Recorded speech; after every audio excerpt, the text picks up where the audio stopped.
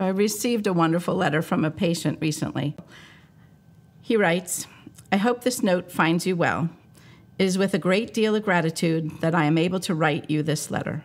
On August 7th, 2020, I experienced a heart attack at home, partially due to my training as a 48-year member of the Leonardtown Volunteer Fire Department.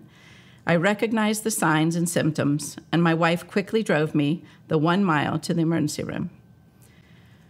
But more importantly, the timing and quick response of the St. Mary's Emergency Room team, the MedStar flight team, and the cardiac team at Southern Maryland Hospital helped save my life.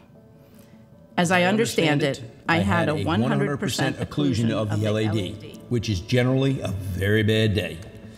However, I was blessed to be given another chance.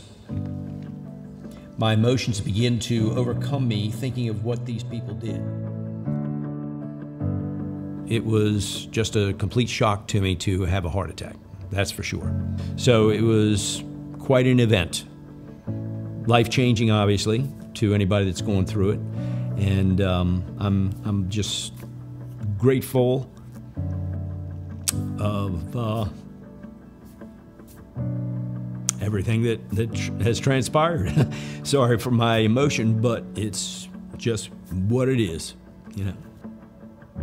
The care that was given to me, the attention to detail, and that was so important to me, and I recognize that out of the healthcare professionals, from the doctors to the nurses to the ICU staff to the janitorial staff, the people that were in the pharmacy.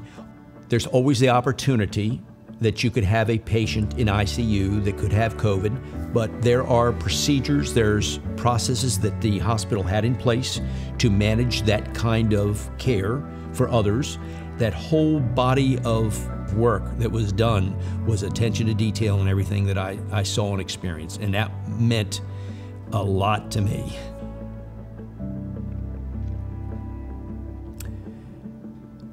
Not always, as we go through life, do we get an opportunity to really tell people thank you.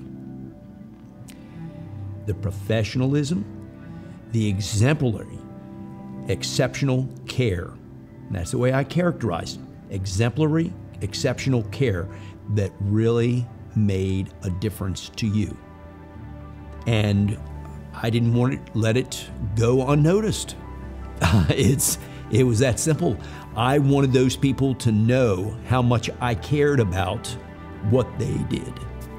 And that's why I wrote the letter.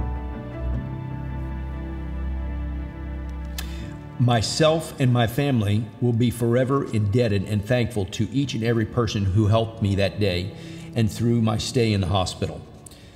I only wish I could find a way to truly thank everyone. I trust you can find a way to convey my gratitude for their exemplary, exceptional care. Very sincerely. Sincerely, respectfully, George Calton, Jr.